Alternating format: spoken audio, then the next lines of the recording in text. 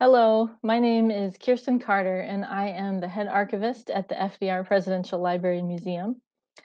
And in the archives, we house the papers of Franklin D. Roosevelt, Eleanor Roosevelt, and about 400 other individuals or organizations somehow associated with the Roosevelt administration. We also operate a research room, and our staff and facilities support research inquiries from all over the world, including online reference and digital collections. We try to reach out and support the research of anyone interested in Roosevelt history. And today I am joined by Dr. Abby Gondek, the Morgenthau Scholar in Residence. Hi, Abby. Hello. Hi, could you introduce yourself, please, and tell us a little bit about the Morgenthau Holocaust Project? Sure. I'm Abby Gondek, and I am the Morgenthau Scholar in Residence at the FDR Presidential Library and Museum. And I am part of the Morgenthau Holocaust Collections Project, which is a digital history and pathfinding initiative to raise awareness of the FDR Library's unique but underexplored resources for Holocaust studies. We would also like to announce that the FDR Library is hosting a conference. It's a virtual conference this October 10th through 15th, 2021, and it explores digital possibilities in examining the American responses to the Holocaust. More information is available at fdrlibrary.org, where you can find the call for papers and much more detail about the themes of the conference. Now, on this International Holocaust Remembrance Day, I would like to ask Abby to tell us more about her research into the American response to the Holocaust.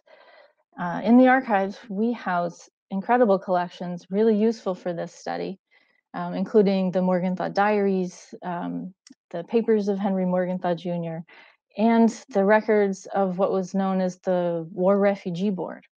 And as I understand it, Abby has begun some really exciting and innovative research into those collections. Abby, could you please tell us a little bit about what's so exciting about these materials and your research? Sure. So I thought what I could do first is describe an overall picture of several of the projects that I've been working on. So one of the first projects I started had to do with women's roles in the governmental staff and their impact on the decisions made to try to bring relief and rescue to Jewish refugees in Europe during World War II.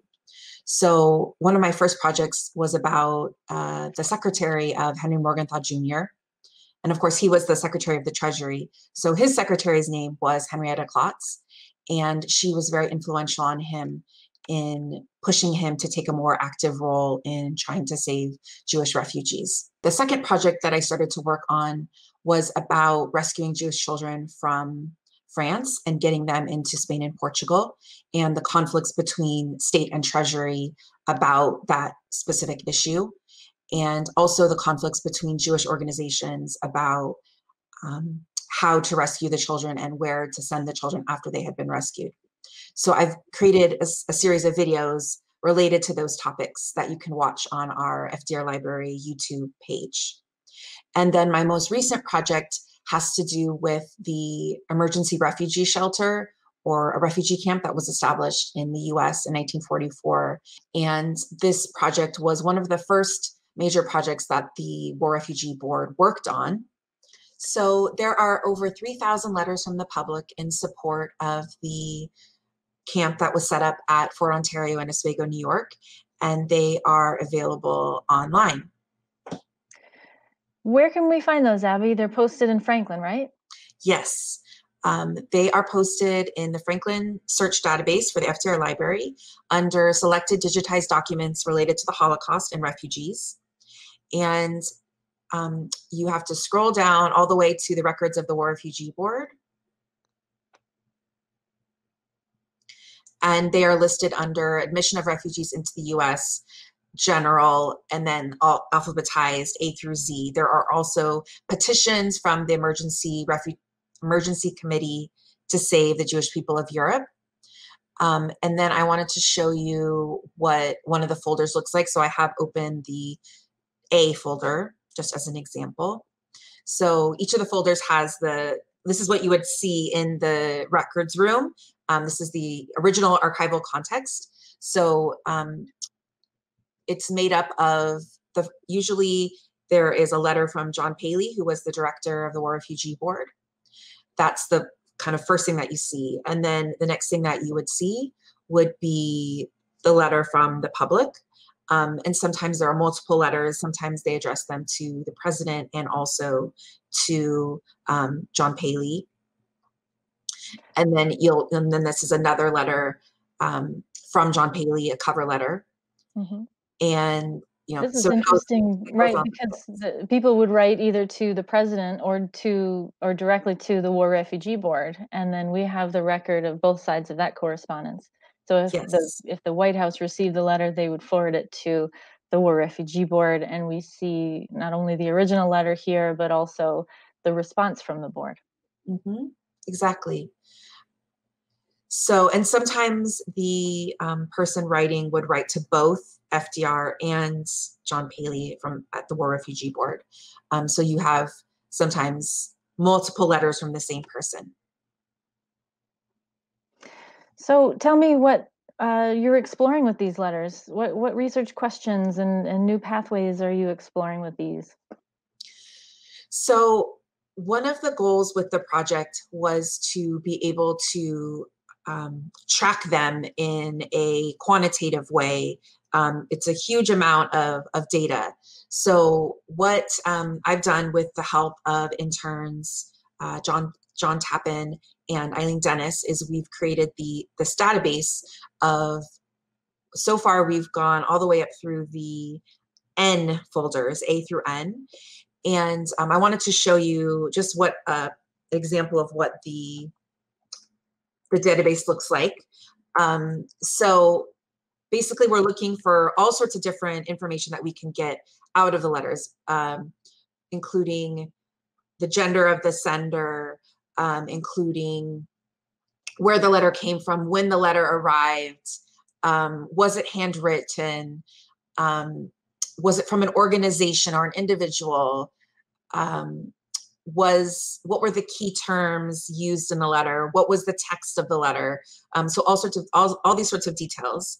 And the reason for this is that though the documents that I was just showing you in PDF form, it is somewhat text searchable, but because of the old-fashioned style of type, you can't find everything that you need. So this is a very comprehensive way of detailing everything that's in the letters. So then future researchers and people in the public can search through all of this data to find things that might be interesting to them. So it's very open-ended for future research on many different topics. It seems like really, really, really complex data, really great use of information. It seems also that this would be really neat to offer up to the digital humanities community. Can you talk a little bit about how the digital humanities practitioners might be able to leverage some of this information, this data? Definitely. So one of the ways that I have tried to visually demonstrate this huge amount of data is to look at the geographic origin of the letters. So from this map, for example, you can see that most of the letters, a huge majority, came from the Northeast. And there are many different hypotheses for why this might be, or ideas about why this might be. It could partially be because of where there were letter writing campaigns, because there's evidence of many different letter writing campaigns within the letters that we've gone through so far. It could also be, these were areas where many Jews lived, and Jews were writing in support of, as part of letter writing campaigns, and also just as individuals in support of the idea of starting a refugee camp in the US. It could also be, there's a huge amount from New York, actually. So it could be that this is a state where FDR had a lot of support. So a really cool feature that I wanted to show you was the ability to click and interact with this map, and then be able to see the original data from the database. I'll just show you that really briefly. Okay, so when you click on a specific city, you can open up the data from the original database. So I'll show you an example of that.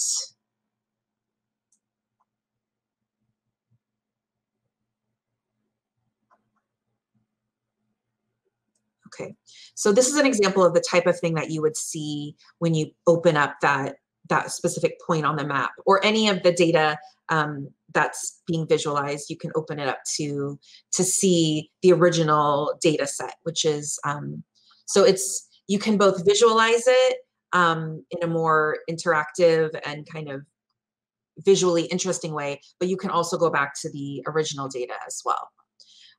So another pattern that I wanted to talk about is something like the, when the letters arrived.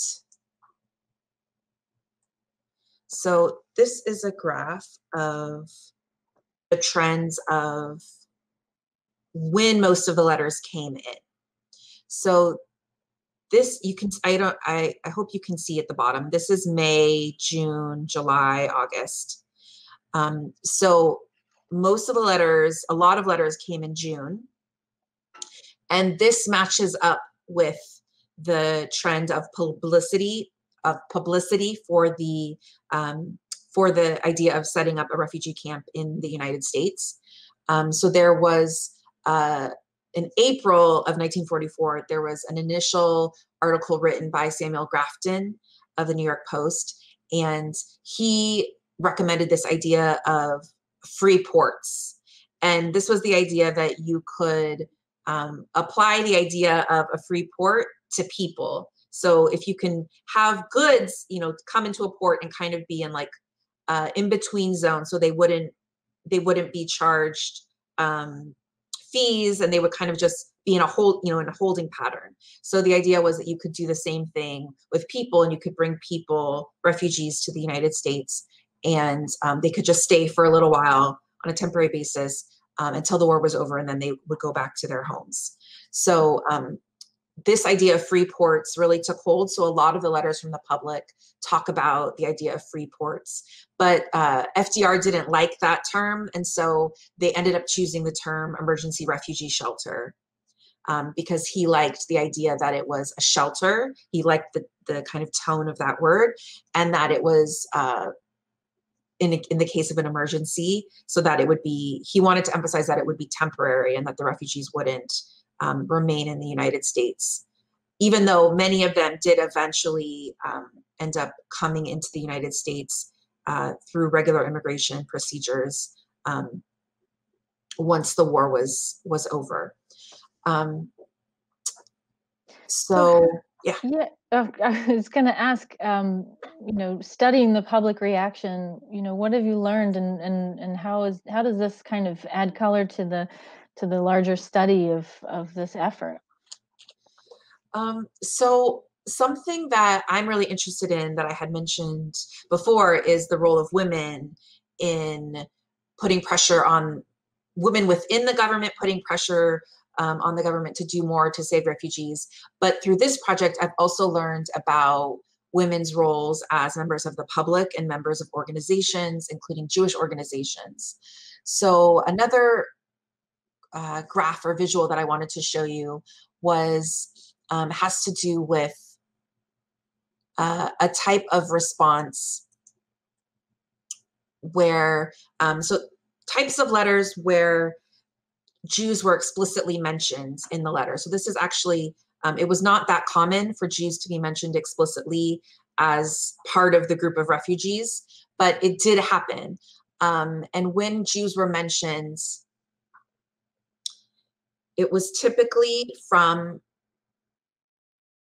individuals. So you can see, that like the orange is representing the letter does not mention Jews, and the turquoise is saying that yes, the letter does mention Jews. And you can see if the letter mentions Jews, it's more likely that it was an individual.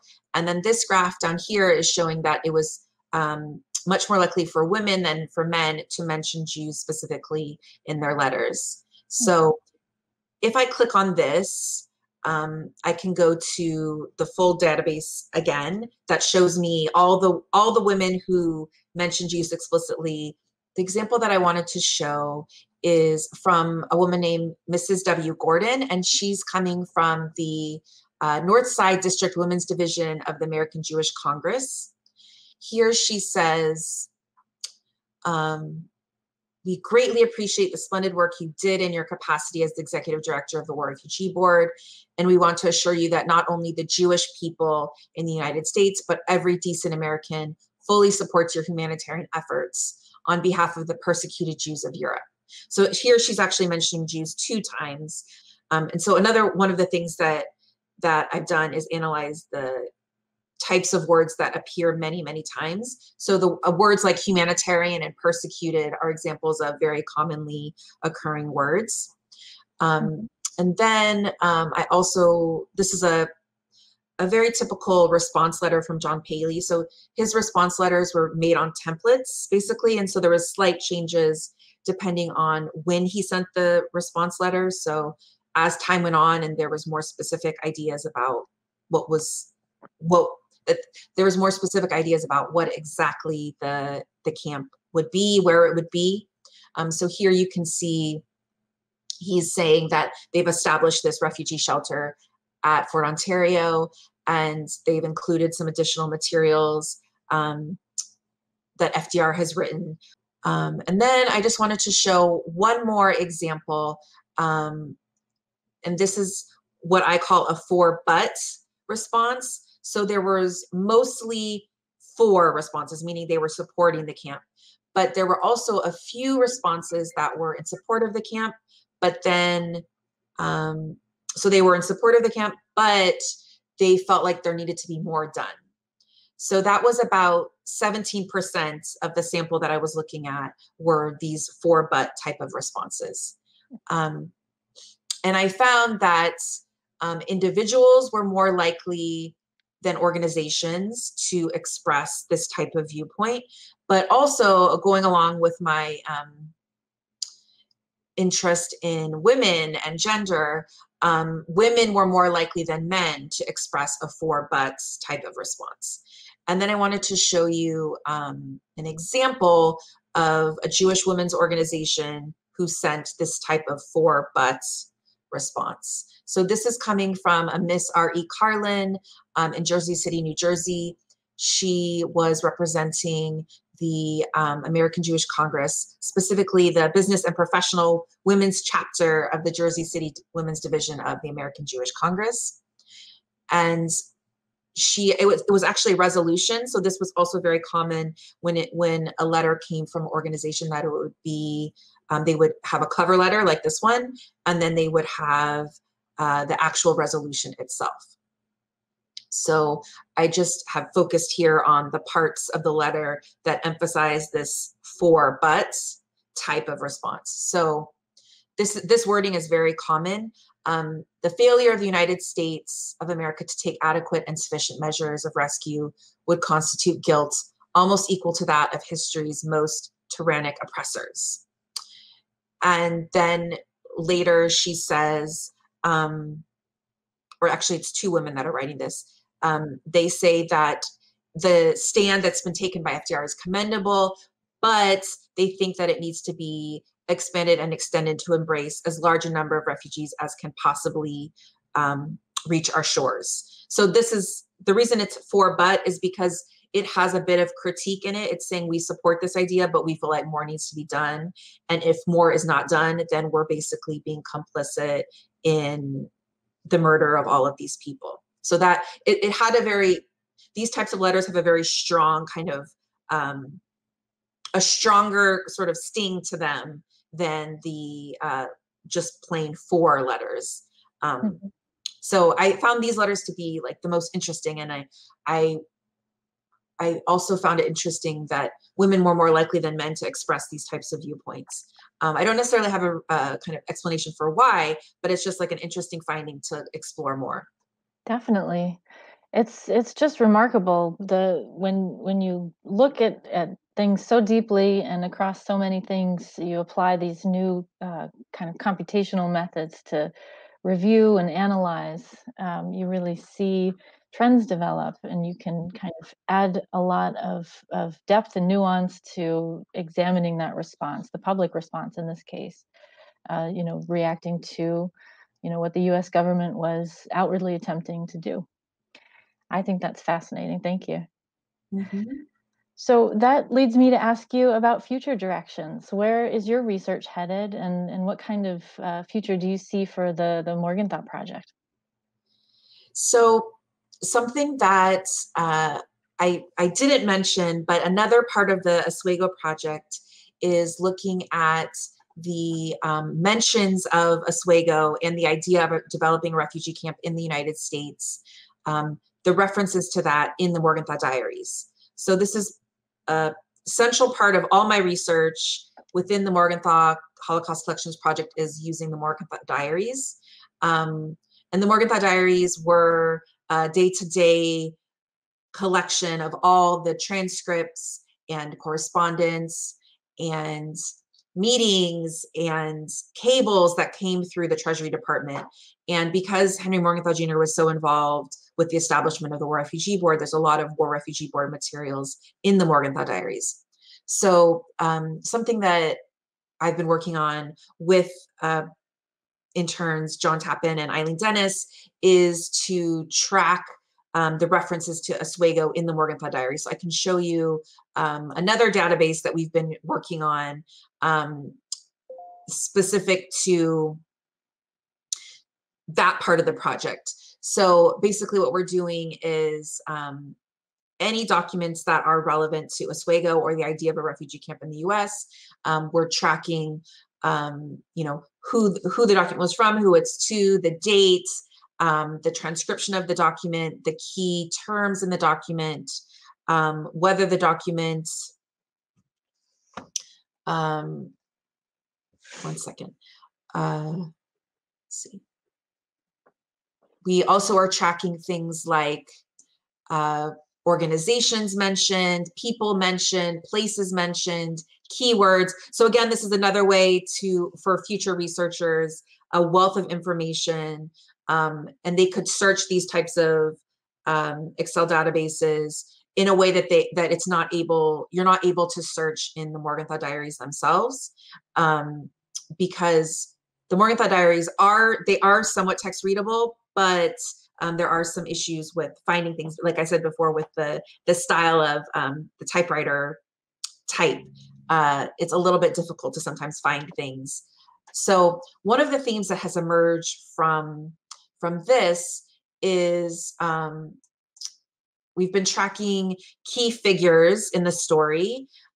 So Eileen Dennis and I have been working on this timeline of how things happened that led up to the creation of the camp in Oswego, and part of that is focusing on key figures. So this is a snippet from that timeline, and I wanted to focus on Florence Hodel because she was involved with the War Refugee Board. She was originally the assistant executive director, and when John Paley resigned, John Paley is here on the left.